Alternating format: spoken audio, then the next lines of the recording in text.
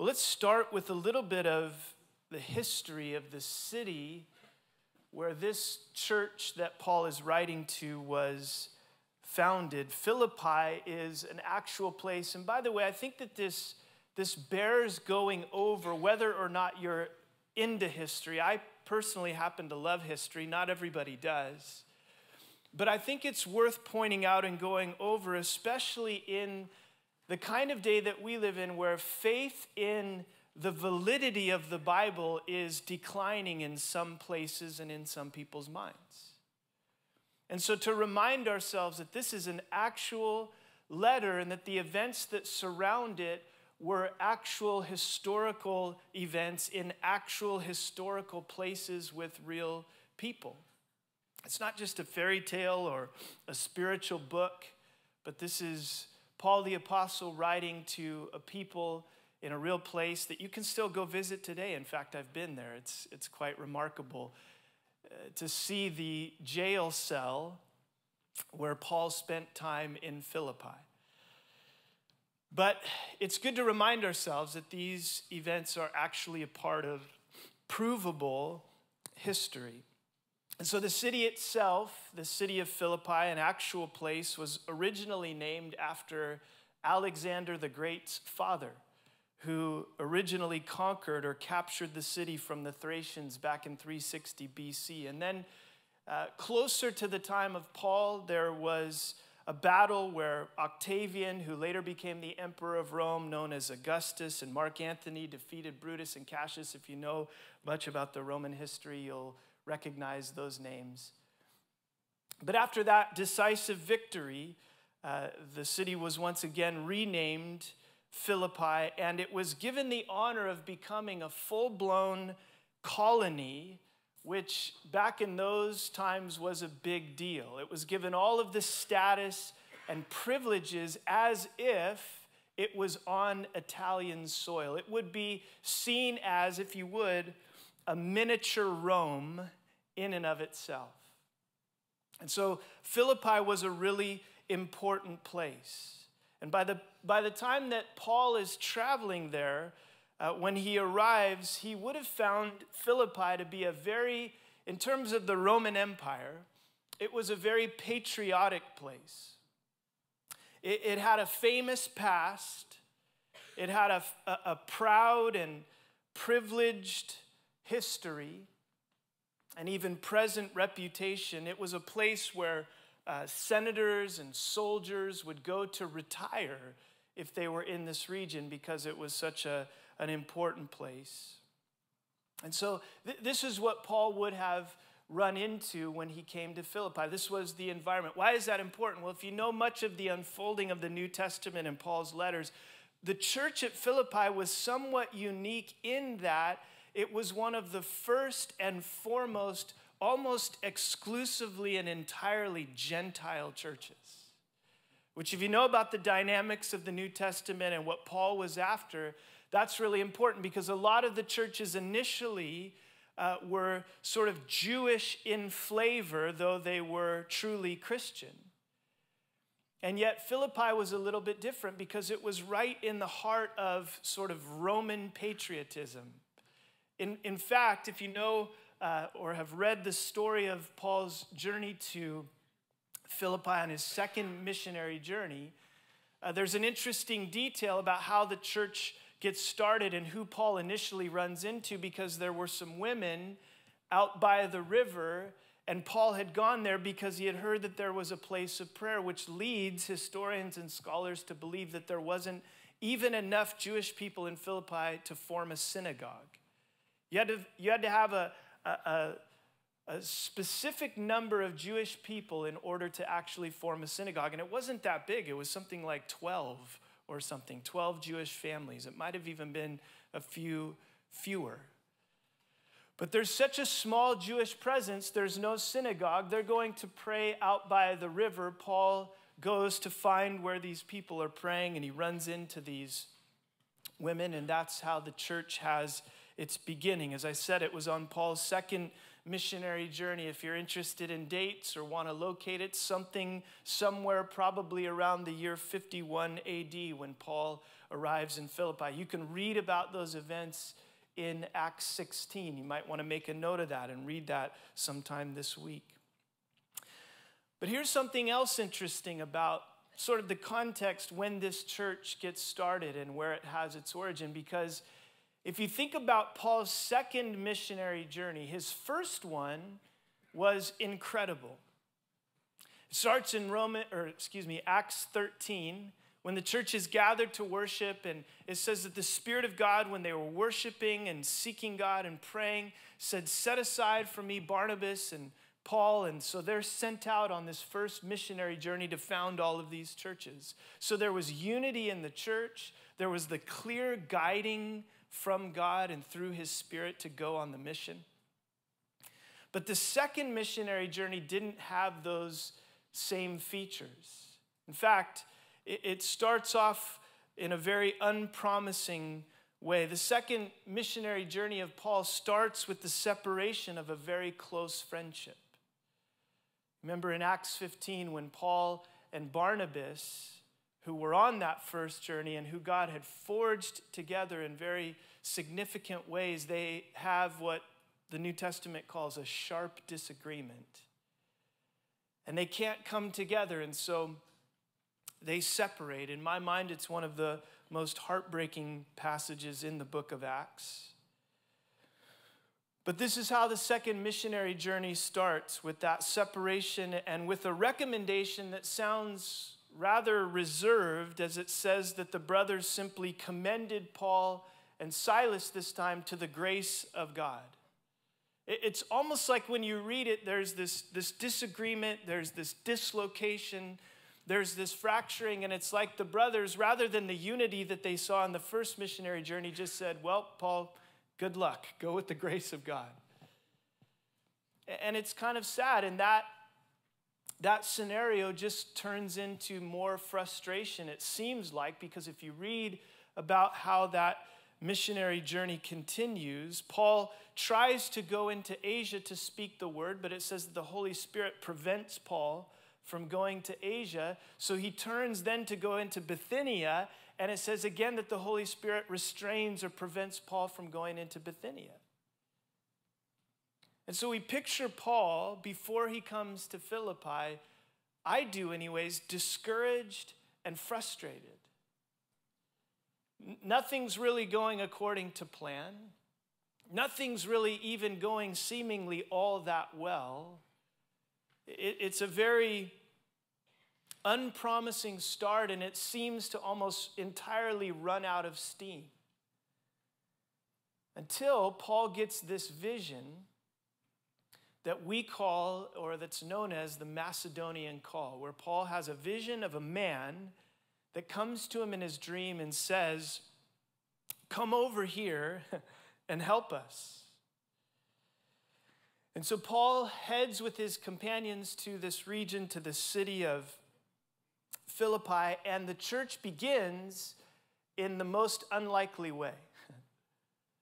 There's a woman who's not even really Jewish named Lydia, but she's at the prayer meeting. There's a demon-possessed slave girl that's a fortune teller. And then after things go bad and Paul and Silas are thrown in prison and beaten up, but they go free, the jailer gets saved. So I don't know if you've ever been a part of a church plant, or, maybe you think your home group's weird, but that's where Philippi started. That was the home group, okay? Gentile woman, demon-possessed slave girl, and jailer. This is going to be interesting.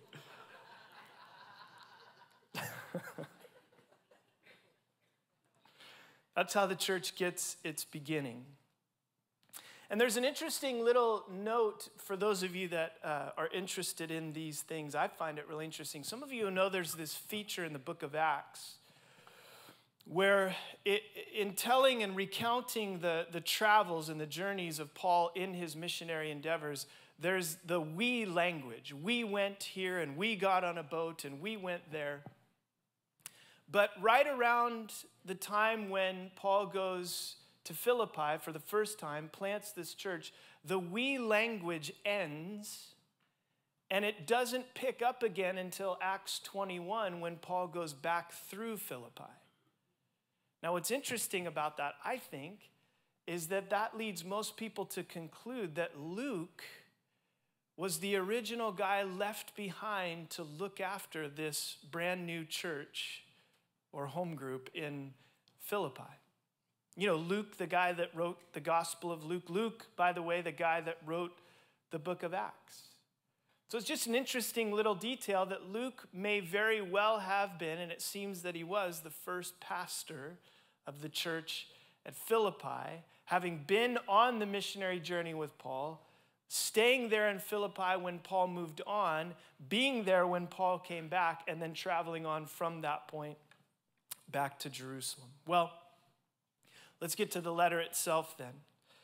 This letter that we're looking at over the next 6 weeks was written about 10 years after the church itself was planted, so probably somewhere around 61 AD.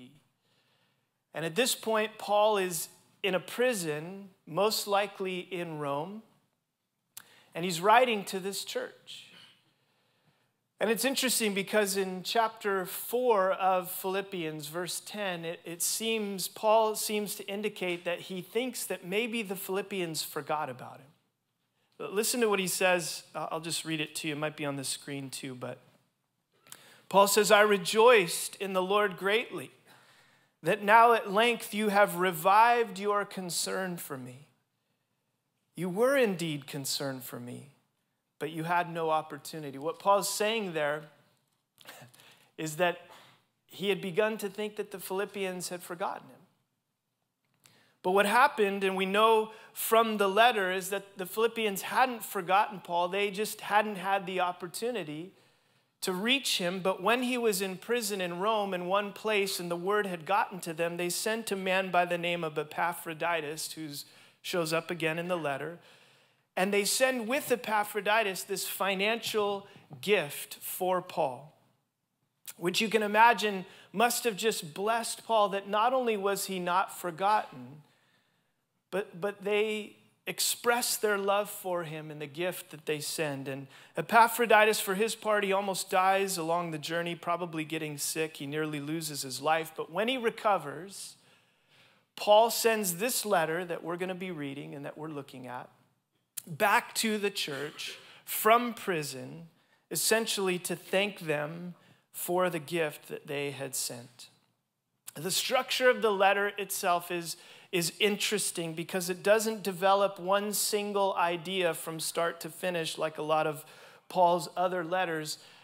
But Philippians is unique. Philippians is more like a collection of short essays that all kind of emanate from this centerpiece that most people would say from the original language is a poem.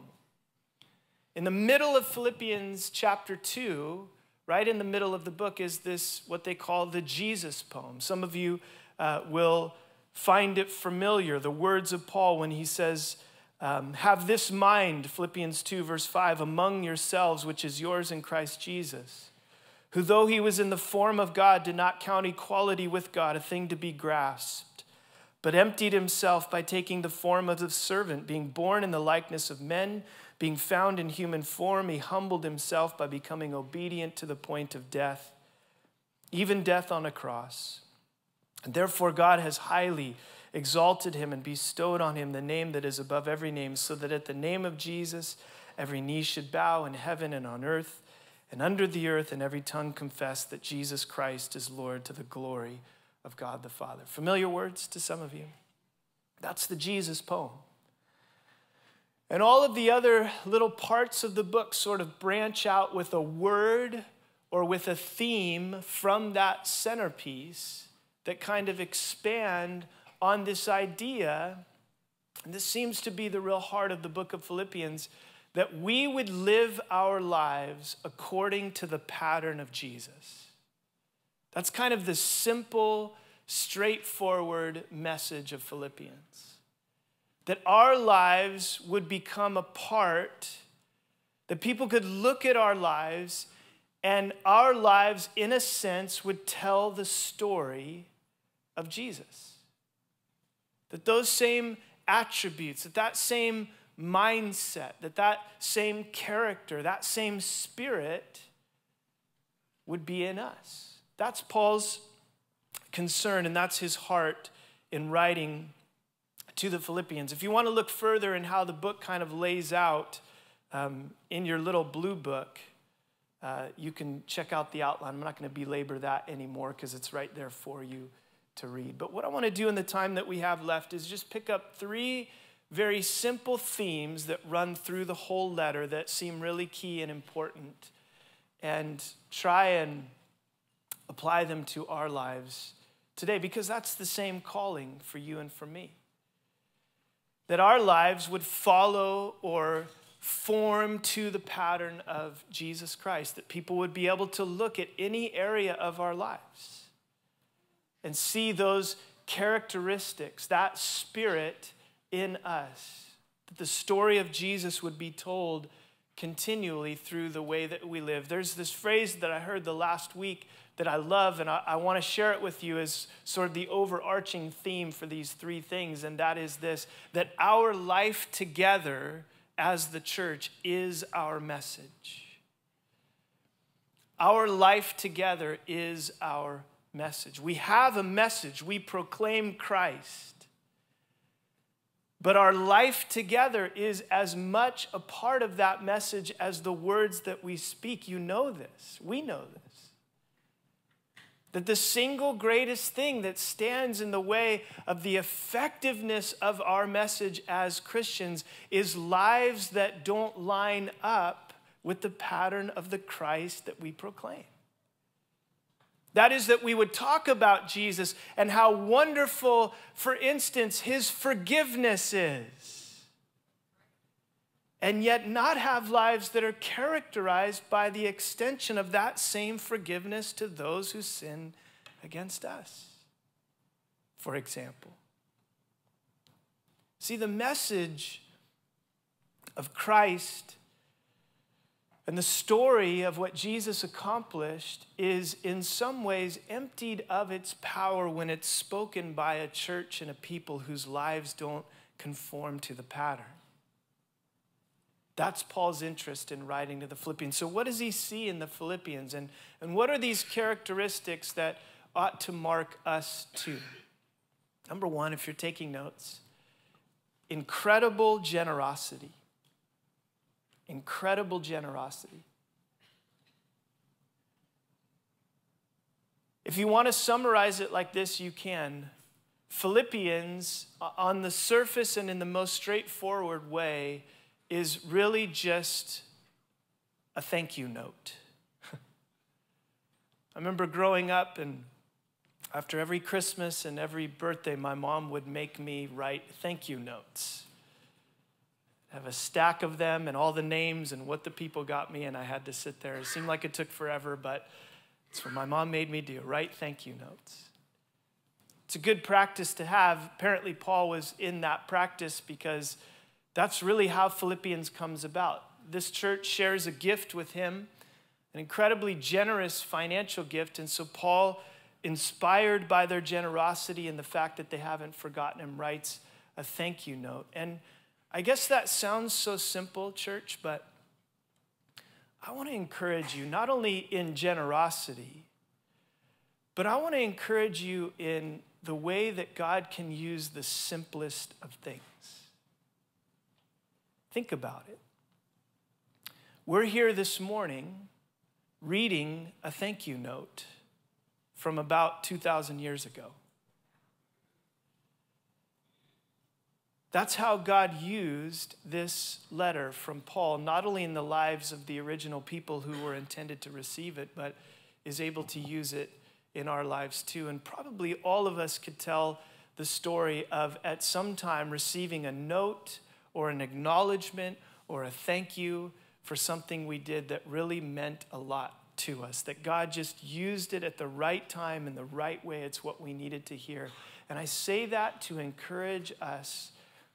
I want to encourage myself too, and I want to encourage you that sometimes I think God gives us these little promptings throughout our week and throughout our day where he'll bring someone to mind. Out of the blue, you're not thinking of them. He'll bring someone or something to mind. Can I encourage you to pay attention to those little promptings as if they were from the very Spirit of God?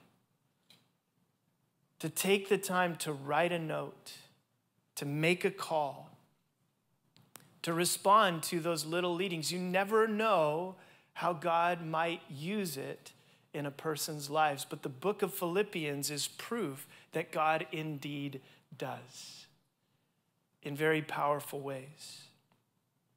But really the point behind pointing that out is that all of this comes about as the result of a church that's characterized by this sort of incredible generosity. There really weren't many other churches that supported Paul. Paul's ministry was characterized by the fact that he would work to support himself. And some of that was by Paul's own choosing, but the Philippians were so overflowing in their generosity and love towards Paul that they didn't care about the fact that Paul didn't usually receive gifts. They heard about his need, they heard about his situation, and they give this gift anyways. And I'll leave this point, but what I want to just say to you as a church is that I feel so blessed and so thankful from the position that I sit in that you are characterized by a very real generosity. And I love that about you, Calvary Chapel, Petaluma. And I want to encourage you to continue in that and maybe grow and abound more and more in that, in your generosity. Let God continue to use you in that way. I don't know if you'll remember. I don't expect you to remember everything I say all the time, just most of the time. But in 2 Corinthians 9, and I'll actually put it up on the screen for you. Some of you will remember at the beginning of this year, I felt like this was a word from God for us for this year. And we're only in April. Have you forgotten? It's easy to forget. But here's what it says. You will be enriched in every way to be generous in every way, which through us will produce thanksgiving to God. I believe that this was a year that began with God making a promise to us that he would enrich us in every way in order that we might be more and more generous as his people.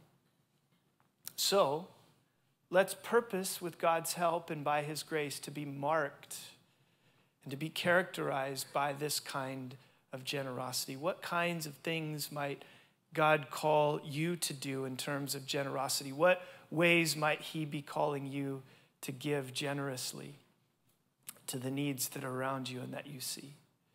I think this was something really important that characterized the Philippian church, this incredible generosity. But there was also, secondly, an unbreakable unity. So on the surface, Philippians is just a thank you note. We could say a glorified thank you note. But there was another reason why Paul writes, and it's at the end of the letter in chapter 4, because apparently there were two women in the church who weren't getting along. I know, it's crazy, huh? It's unheard of, even in the early church. And we know that there were two women that weren't getting along because we have their names. Paul actually writes their names in the letter, and you can sort of imagine the moment when the letter from Paul arrives, you know? Think about it. Epaphroditus comes back from Rome with word from Paul, and they're like, oh man, read the letter. We're all here. It's Sunday. We're gathered. Read it. And can you imagine when you're Euodia and Syntyche, when your names come up in the letter and it's not a good thing? So I've decided that next Sunday we're going to start putting the names of people in the church that can't get along on the screen each week and reading them out loud. What do you guys think? Yeah, this guy's excited.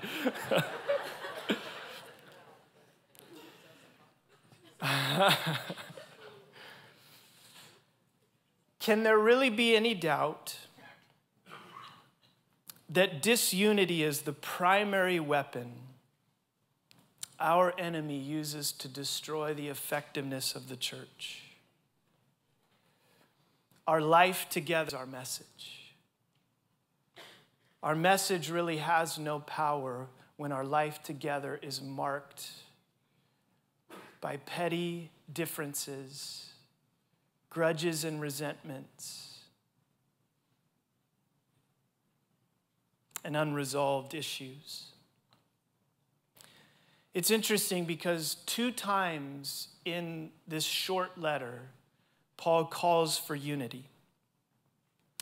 Once he calls generally for unity in Philippians 2, verse 2. Look at it with me. He says to these believers, complete my joy by being of the same mind, having the same love, being in full accord and of one mind.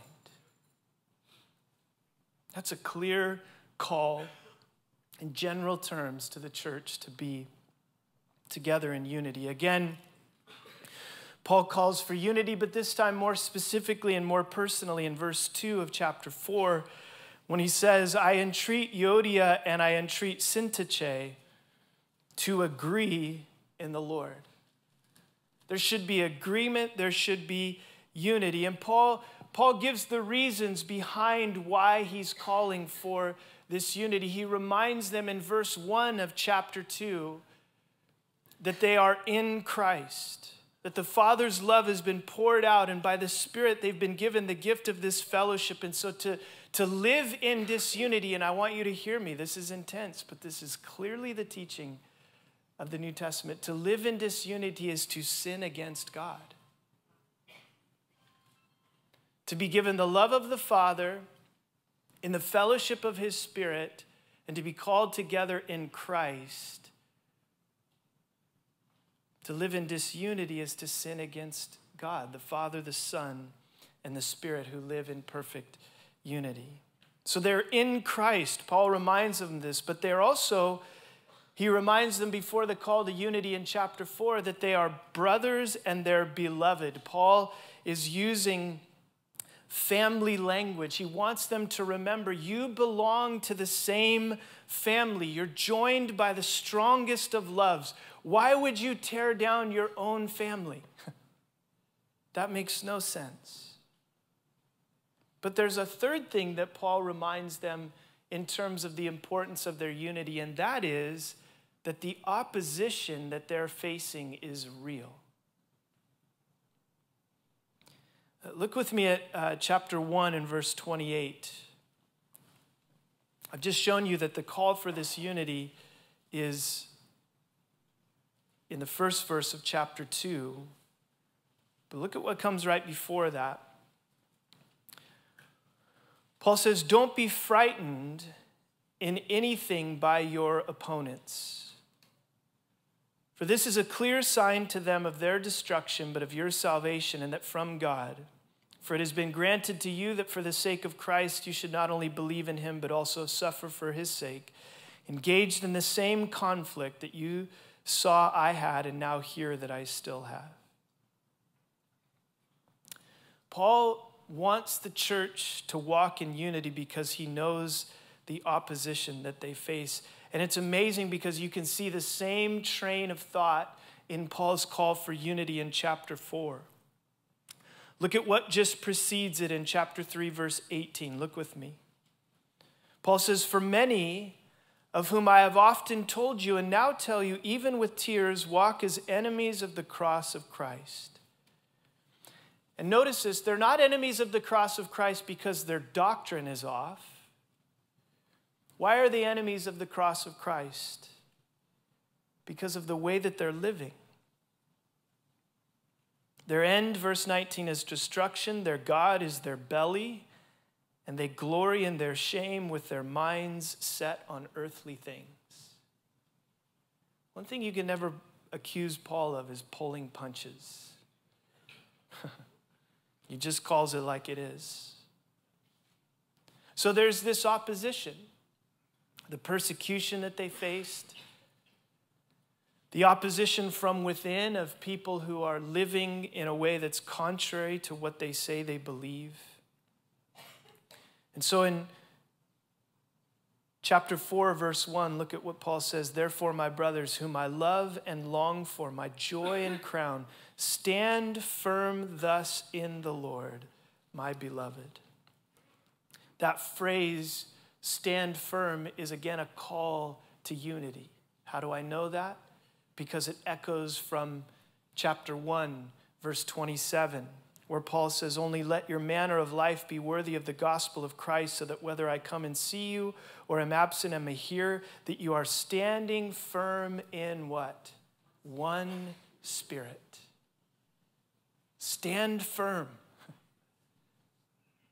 Stand firm in one Spirit. Because you're in Christ. You belong to the same family, and the opposition is real.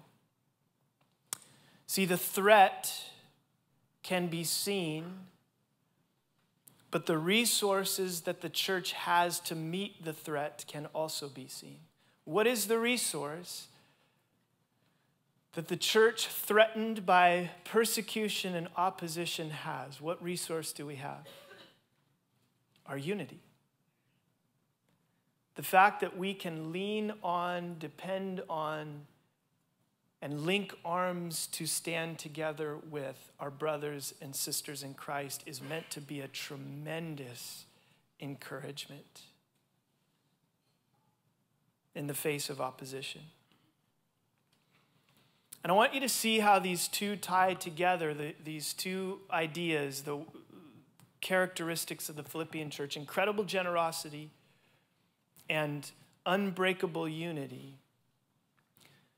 They have a tie and a strong link, because I think that when you're really invested in the mission, so to speak, when you're really invested in the work of God, you have a strong motivation to work out your differences.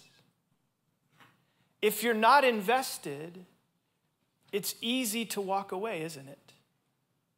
At the first sign of disappointment, at the first sign of frustration, at the first moment that things don't go your way, you don't get your way, your preferences aren't being acknowledged, it's easy to walk away when you're not invested.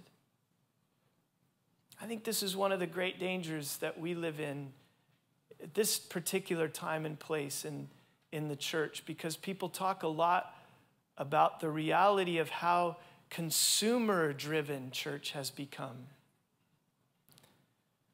where we think more in terms of our life together and our participation in church in terms of what things are there for us to consume, what products and services are here that meet my needs, rather than what has God called me to contribute here? Because he's called my life to fit into the pattern of Jesus, who took on the form of a servant. He wants me to have this mindset, to not think of myself more highly than others, but to consider others above even my own needs. And what I'm saying to you, church, is the more and more that we invest ourselves through this incredible generosity that God has called us to, the more we invest ourselves in the life of the mission of God through his church and through God's work, the more motivated we will be to work out our differences, because we have so much invested. So I encourage you, invest in God's work. Be a part of what God's doing. Spur one another on to love and good work, so that you don't find yourself just drifting aimlessly as a Christian consumer, looking for the best products and services at the cheapest price.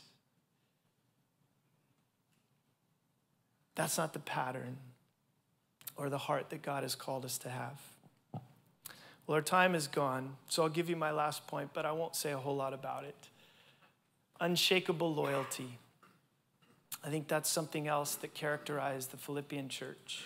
Unshakable loyalty, incredible generosity, unbreakable unity, and unshakable loyalty. Jesus at the center of everything. That's ultimately what motivated them to give. That's ultimately what motivated them and bound them together in love, was the very life of Jesus in them. And I guess when you consider the Philippians living in this hotbed of Roman patriotism, but you see how Paul calls them to a transferred sense of loyalty, it's an encouragement for you and for me. Where are our loyalties? Paul reminds the Philippians that they are called in verse 20 of chapter 3 to be citizens of God's kingdom.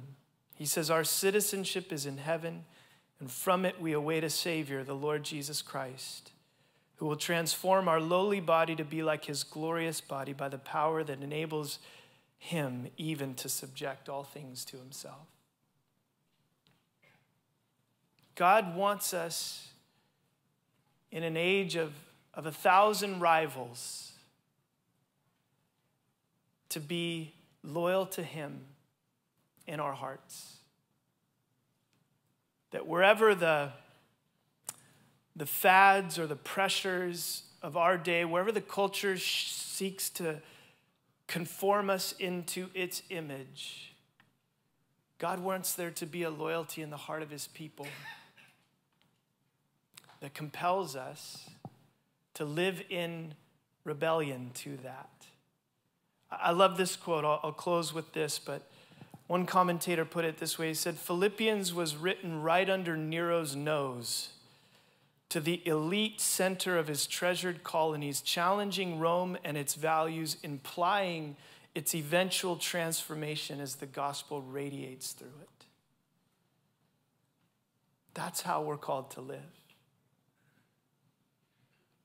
The pattern, the story of Jesus lived out in us as his people, the gospel and the power of it radiating in and through our lives, with a loyalty to Jesus Christ above everything else. Let's pray.